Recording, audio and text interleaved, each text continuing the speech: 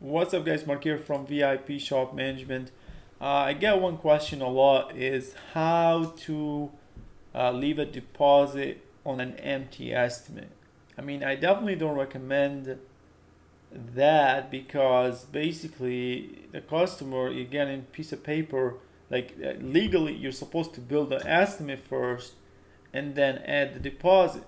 But that situation still happens when you know the customer is like, here's $100, I'm leaving the deposit, and I haven't I haven't built the estimate yet. So let me show you how to do that in the best way possible. Like I said, I really don't recommend doing that unless you have to do that. Let's select the customer, select the car, and let's assume this customer want to leave us $100 on a $300 job. So first of all, when a customer want to leave a deposit, basically somehow you gave him an estimate verbally, I'm assuming, because they're not leaving a deposit with nothing. Like, you know, like he got to know what's the total. So you got to add a note here and say, customer left a deposit of $100, assume, on a, let's say, $500 job. I mean, I'm not saying this is legal of doing so, but the whole process anyway, I don't think it's legal anyway.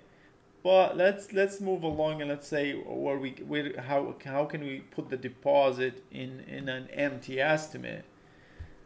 Because as far as I know, you're not supposed to put a deposit on an empty estimate. It doesn't make any sense.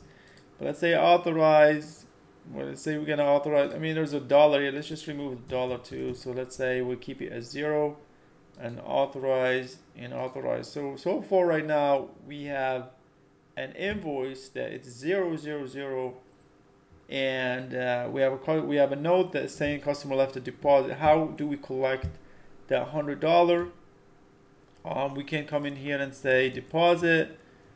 Let's say $100. Let's leave it taxable because basically we're just trying to collect the $100 right here.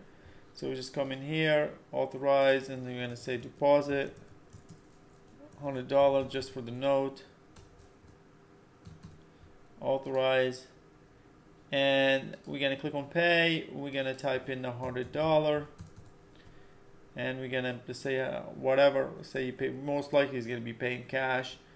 Pay. And we're gonna come back here and delete the deposit. So by doing this process, you can see there's a payment of 100. First of all, the balance, the total is 0. There's a payment of $100, and the balance due is negative $100. So if we print this, let's see how would that look like.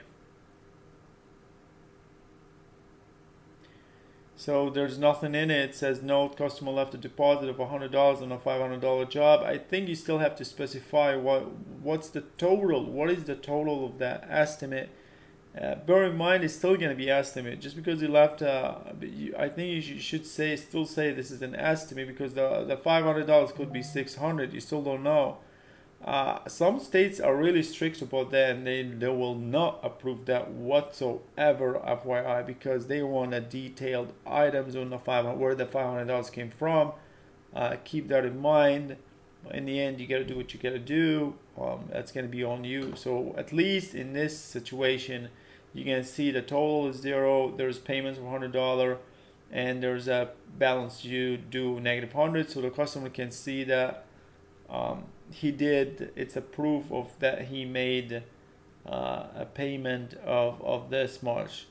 Again, I don't recommend doing so, but you could. I mean, you can start building it here, and you can see, like, you know, at least the payment's already there, and he can pay the difference.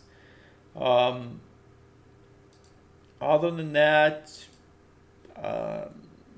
like I said, I don't really recommend it. You're supposed to build the estimate first, authorize it. The legal way of doing it is building the estimate first. Try to build the estimate to the best of your knowledge and then change it later, but that's the legal way of doing it. But if you want to do it this way, at least that's how would you do it. Anyway, appreciate it guys. Until next time, thanks for watching.